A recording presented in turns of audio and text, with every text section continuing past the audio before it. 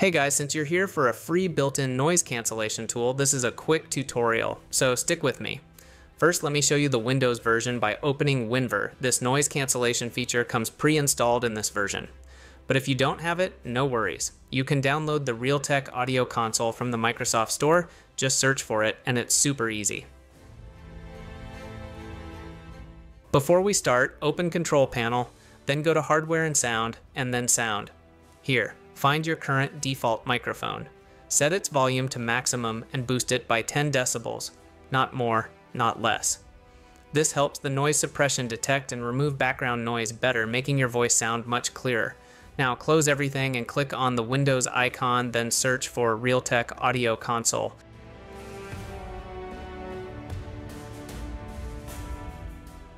It should appear in the results. Open it. Like I said, it's pre-installed on my system, but if you don't have it, you can install it with the Realtek Audio driver or get it from the Microsoft Store. When you open the Realtek Audio Console, you'll see two main sections, or maybe more, depending on your devices. In my case, I have two speakers and a microphone listed. Let's start with the speaker section. Here, you'll notice an interesting option that might be a bit confusing. On the right side, under stereo, there's a full range speakers option with two choices, front, left, and right, virtual surround. Don't get confused. If you're using headphones or regular speakers, choose the first option, front, left, and right. But if you have studio type speakers, you might see more options. The virtual surround setting creates a surround sound effect. You can try it out, but the default setting is great for gaming. For movies or music, you can try virtual surround if you like that extra effect. Now, switch to the microphone section. This is where the two best features we want are noise suppression and acoustic echo cancellation. Make sure to enable both.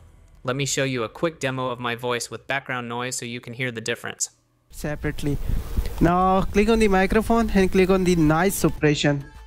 That's the way, guys, you can remove the noise. And there's one more option, acoustic echo cancellation. I don't know about this, how it's work. The functions will become valid starting from the next recording. So you notice that incredible noise removal? That's exactly what I'm talking about. No need to install any third-party software. This works perfectly.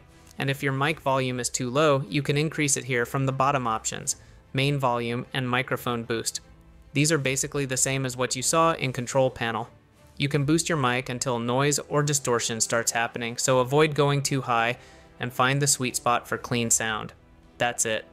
If you found this helpful, don't forget to support the channel. We're almost at 10,000 subscribers, currently sitting at 8,887. Your help means a lot, so please hit that subscribe button if you haven't already. And if you need any kind of help or have questions, just drop a comment below. I'm always here to help you out. Thanks for watching and see you in the next one.